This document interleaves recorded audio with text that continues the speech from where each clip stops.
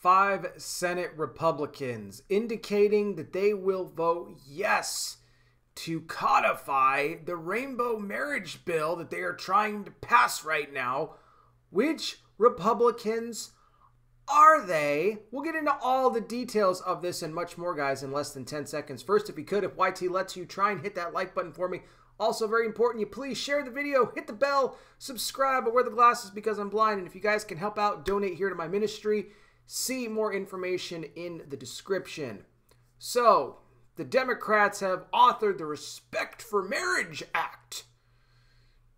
Except the fact that it's not really marriage. Why are they doing this? Fear. One word to describe it. But why are they fearful? Oh, I don't know. Could it have something to do with the fact that Roe went bye-bye, bye-bye, see you later? The states now have the power when it comes to that. Now, Clarence Thomas, as we know, great justice, by the way. Many people would disagree, but that's fine. Hinted, and this, by the way, wasn't just with the Roe decision. He hinted at this years ago. Back in 2020, I did a video when Thomas was talking about it even then. But it's even more relevant now in light of Roe. So, what are the Democrats doing? They are rushing to try and codify rainbow marriage because Thomas hinted that we should once again revisit that issue. So I reported last week that the House already overwhelmingly voted yes to codify rainbow marriage. They don't want this thing, even going back over to the Supreme Court. And yes, 47 Republicans voted yes, along with the Democrats. That's a big number, ladies and gentlemen. Very telling, right? That's what that is that's an indictment on the Republican Party as a whole, who is a joke. And I've been saying this for a while, and I will continue. A red wave in November doesn't really mean anything. The only red wave I'm concerned about is a red wave that's the blood of Jesus. That's the only thing that's going to cleanse this nation, will be the blood of Jesus. That's going to come with a lot of repentance, not by putting your faith and trust in a politician. I'm just saying. These Republicans will let you down. So, since you had the 47 House Republicans that voted along with the Dems to help them along here with their, immorality, we now move our attention over to the Senate. And if this bill gets brought up for a vote there, which I believe it will, and now we have information that, count them, ladies and gentlemen, 5 Republicans have indicated that they will, in fact, yes, be voting along with the Democrats to codify rainbow marriage. Of course, you need at least 60 votes here, and the Dems would need at least 10 Republicans on board to make this official. And it looks like they already have 5. So who are they? Let's just get into it. Senator Rob Portman said that he would be a yes vote. Senator Ron Johnson, who said, I don't see any reason why I wouldn't vote yes on this. This is respect for everybody. Okay. Senator Tom Tillis said that he would vote yes on the measure. Then let's get to the two most obvious who we would expect. Senator Lisa Murkowski of Alaska, who said years ago that she already supported rainbow relationships and the like, said that she would vote yes on the bill as well. And interestingly enough about Lisa, she's up for re-election. But does she care? No, she doesn't care at all. Not one bit. Not one bit. Is she going to get ousted? Quite possibly, but they don't care. You got to understand, I've talked about this before. These rhinos, these Dems, whoever, when they dig their heels in on something, they don't care, ladies and gentlemen, what their poll numbers say. They don't care about any of it.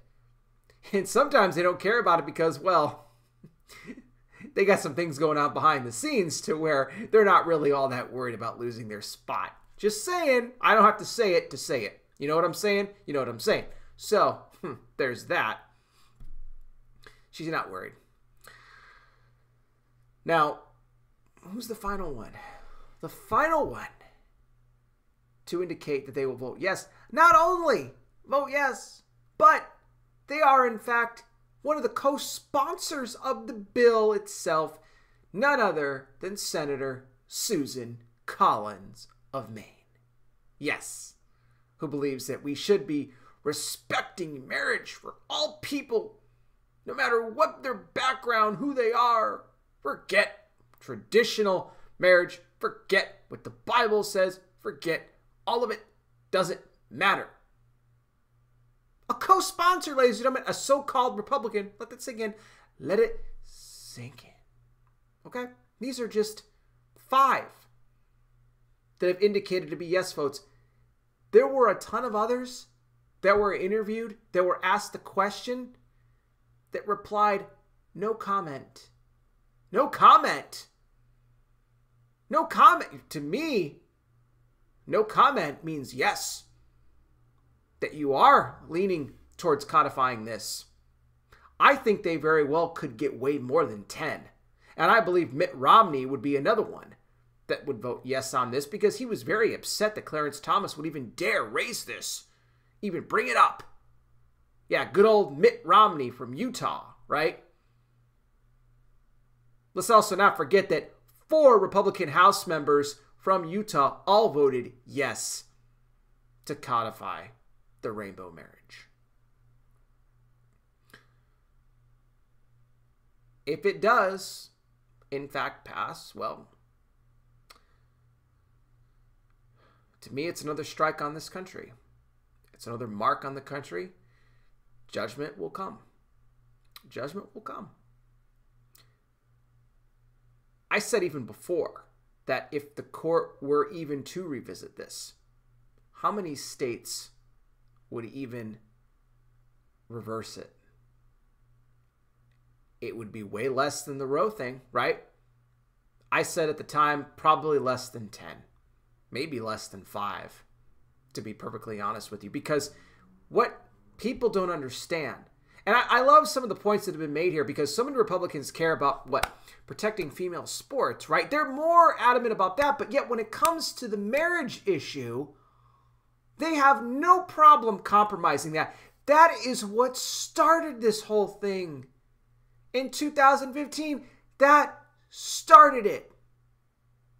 It was the willingness to compromise that led to all of what we see in our society today, the darkness, the filth, the immorality, all of it, the drag stuff with the kids in the schools, the education system, all of it. They compromised that one thing. That one thing. Now, I know the court made the decision, but so many of the states were already leaning in that direction anyway, and so few were willing to come out and speak out against it after the decision came down. And then you had what? Even churches that were saying that there was nothing wrong with it. They were accepting it. I always say this, guys. The door of compromise, when you just open it a crack, what does it do? It allows for the devil to kick it wide open.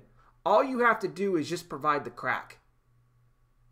The door to compromise should always be shut and locked, never cracked.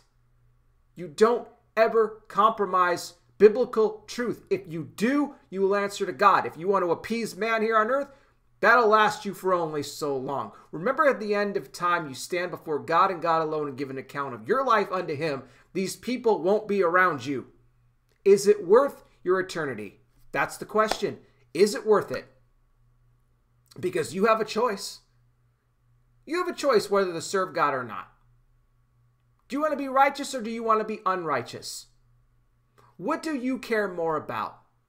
To me, it doesn't seem worth the risk of your eternity to play these games, to win over approval, to play for positions of power.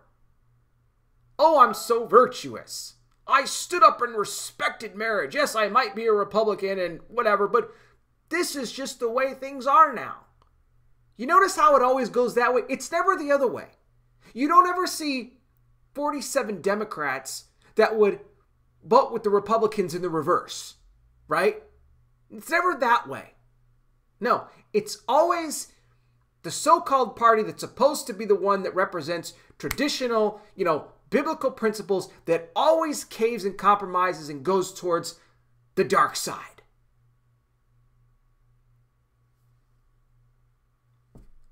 Crack a compromise.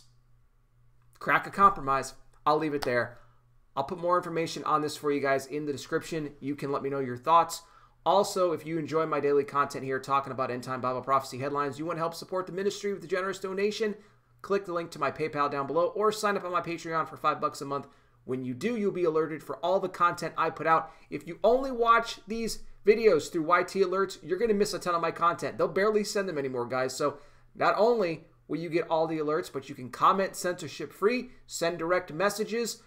It's a great time. You guys should go check me out on Patreon. All the links down below. Big thank you to everybody already contributing and those thinking of doing so. Thank you as well. Your generosity greatly appreciated. Now, I'm not done just yet. I don't leave any video here without giving people the opportunity to receive Jesus as their Lord and Savior. If that's you, if you're watching right now, you're someone that has not yet given your life to Christ, make that decision today because time is running out and Jesus is coming soon. This is your chance. This is your opportunity. The first thing that you want to do, and I'll lead you in this prayer, you can do it in your own words. You want to acknowledge that you're a sinner. It's something that we all are, but I'll tell you the good news. God gave his only son, Jesus Christ, to die on that cross for the sins of all the world. He died and rose again for you and me. He paid the cost. What you have to do is repent of your sin. Repent means to turn from your sin. Not just say you're sorry and jump back into your old ways. To turn from those lifestyles, those habits, those things which are not of the Word of God. But if you humbly go before the Lord and you ask him to forgive you, he'll wipe your sin away. And the Bible says he doesn't remember it any longer. And then you invite Jesus into your life to be your Lord and Savior. When you do that, you become born again, a child of God. You will have eternal life. Trust me when I tell you there is no greater decision you will ever make than the one you do to give your life to Christ. I pray you make that decision today. I'll have more on this down below. As I mentioned, you guys can let me know your thoughts. Don't forget the links to donate to our ministry are there as well. It is a great blessing if you could help us out. Thank you all so much for watching. I really do appreciate it. I'll be back with more. You guys take care. Please be safe out there. God bless each and every single one of you. And I'll talk with you soon.